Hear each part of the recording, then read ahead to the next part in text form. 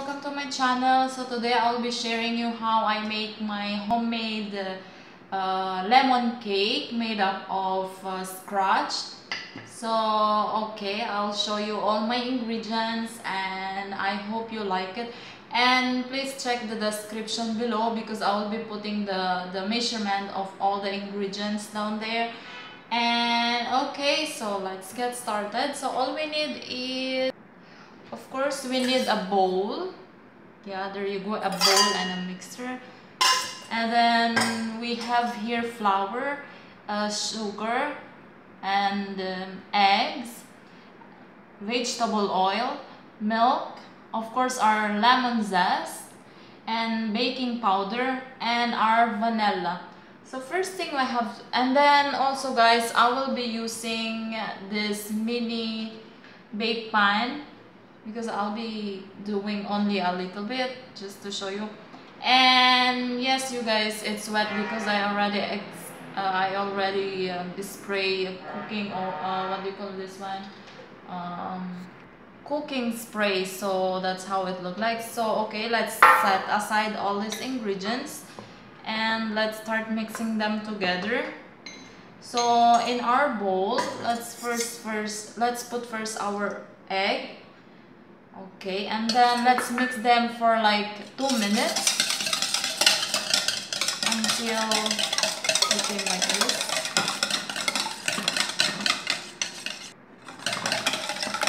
Now it look like this already, and then we can mix our vanilla.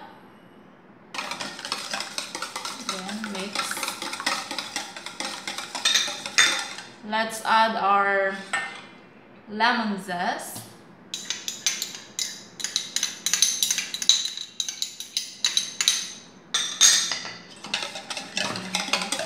And make sure to mix it well.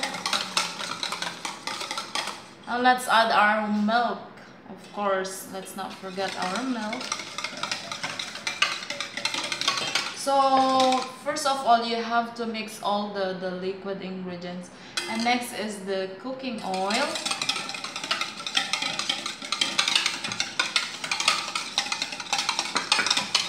And let's move to the sugar.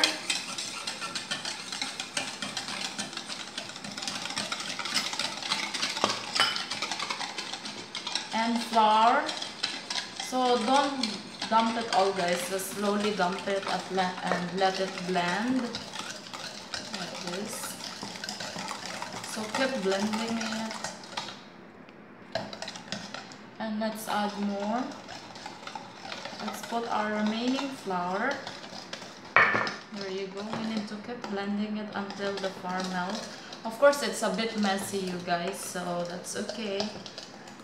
No worries, we can just clean up in a bit. So keep mixing you guys, and then when you see the flour it's already dissolved, we can add our baking soda, baking powder, whatever you have in your cabinet. So okay, let's keep mixing it until you see them blend already. Make sure to mix it well, that way the baking powder can be like well mixed.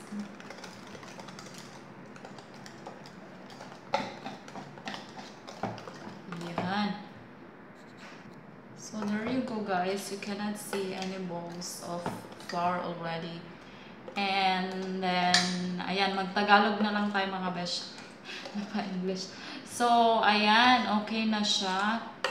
And as you can see, it's so smooth, and pag inamoy mo siya, it smells like lemon since you put lemon zest. There you go. And pag okay na siya, ayan guys, since okay na siya, we can transfer it to our baking pan and put it on the oven. So lalagay na natin sa ating baking pan with our magic spatula. Okay. And let's clean our mess first. Yan, para may space, and we can put it here. So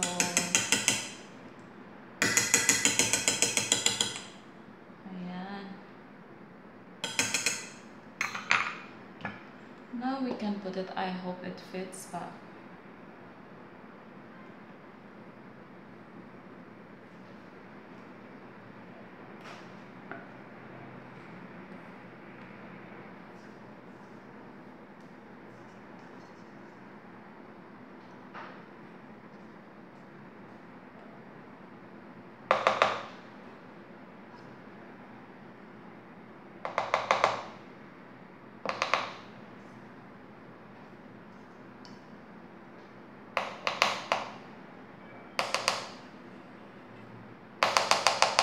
Okay, there you go guys. Ayan, nasa ano na siya sa ating baking pan.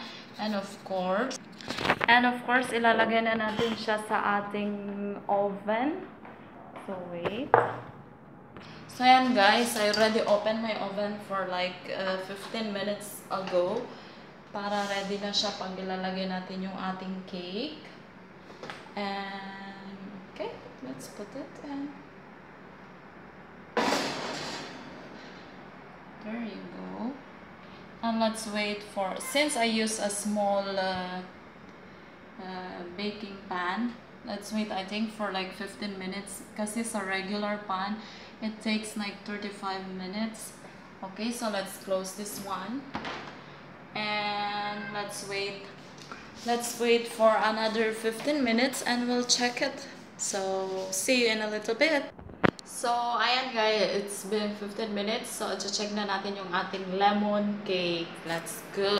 So ayan, brown na siya and I think pwede natin siya.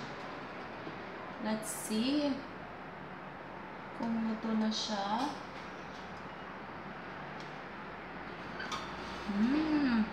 It looks yummy guys.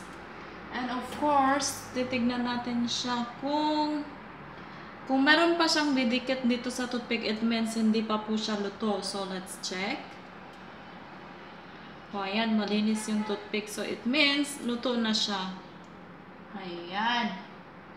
So let's turn off our oven. Ayan. And